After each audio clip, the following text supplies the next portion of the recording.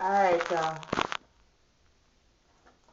Hey, day 6, hip hop abs. We're gonna see what it did. I don't really see, like, as y'all can see, I'm sweating and, sorry, call it a while. We gotta pull our pants up. I'm sweating and I just got to doing hip hop abs.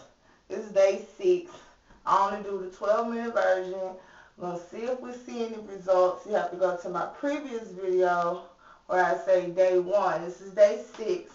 I don't remember my measurements from that one, so I'm just going to take them, and then by the time I upload all this, I guess I'll put notes.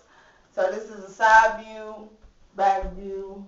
I don't know if like my fat has left, but I do notice like it's weird. I'm not really seeing the results in my abs. I'm seeing it like in my arms. Like my arms are getting smaller, which thank God, because I can't stand big ass arms. So my arms are getting smaller. My butt is actually lifting. It's getting kind of tight. He has like this tilt and tuck move. Like when I do that, you can see like the little, and then he has you like doing all this kind of stuff.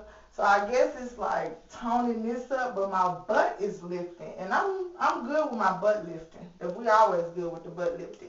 So hip hop abs is actually giving me results in places that I wasn't expecting, but I'm very appreciative of. So I'll take my measurements.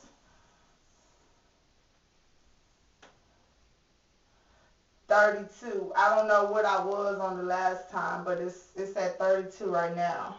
I'll pull these down a little bit, not to be, trying to show y'all my goods, but just so y'all can see like the love handles, because I had all this pulled down. So it might have slimmed up a little bit. Yeah, I was pinching way more fat than this before.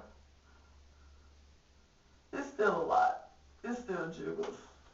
On like day 2, day 2, I was really bloated. Like it felt like I didn't do any type of exercise. I was just like I can't push my stomach out. I was like out to here.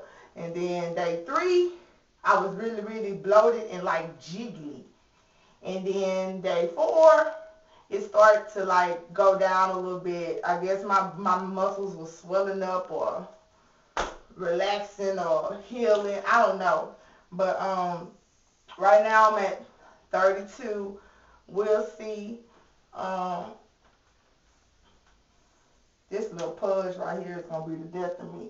This little pudge is 36. I can't stand it. It's right here. It's this right here. It won't go. It just jiggles and it's so gross. And I really want to get rid of it because it's getting on my damn nerves.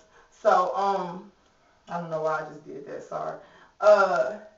So yeah, this is day 6. We'll see what it do. I'll come back in day 10. I don't do anything in additional but walk 2 miles a day.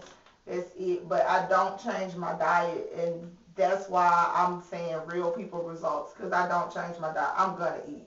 So I feel like I just, God knew what he was doing when he didn't let me throw up, because, I be throwing up everything. Like, I cannot throw up. I threw up twice in my life. Once a kidney infection, second time food poisoning, and I'm 31. So, yeah, I don't throw up, and he knew what he was doing, because I would be so bulimic, it would be unreal. I mean, teeth would be gone.